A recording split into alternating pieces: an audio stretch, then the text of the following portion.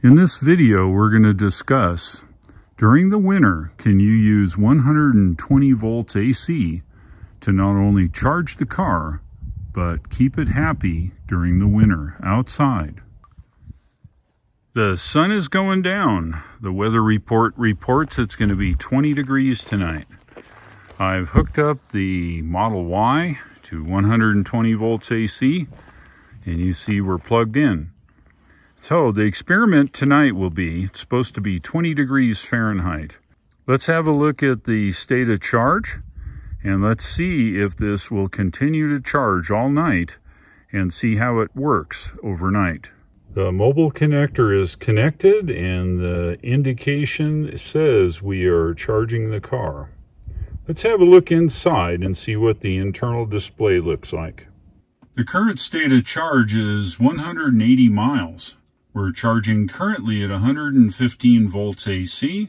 I've got 10 amps of current and it's showing 3 miles per hour of charge. The current temperature is 37 degrees Fahrenheit. So let's let this charge all night. I'll check it in the morning.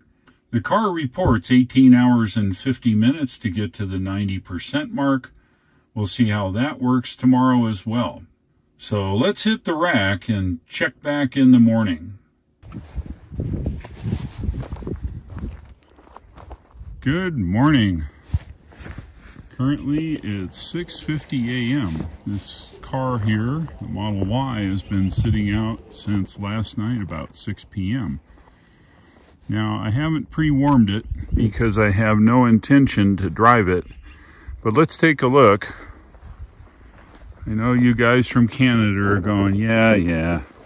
Well, we're up here in Wyoming, and you can see the Model Y has frosted over pretty well. I haven't left the Sentry mode on, that's been off.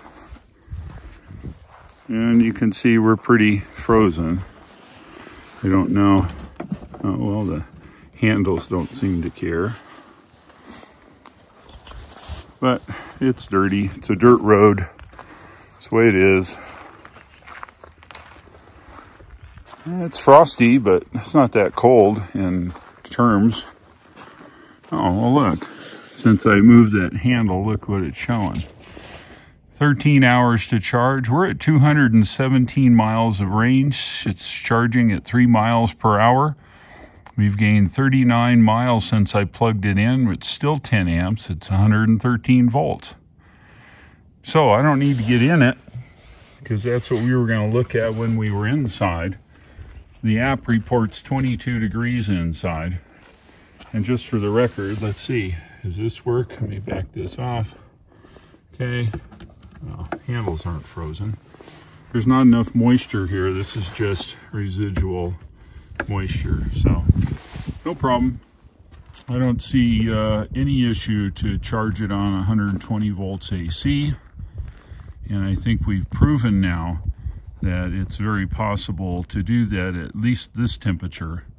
We're gaining a good charge, 39 miles of range overnight at 120 volts AC. So there you have it.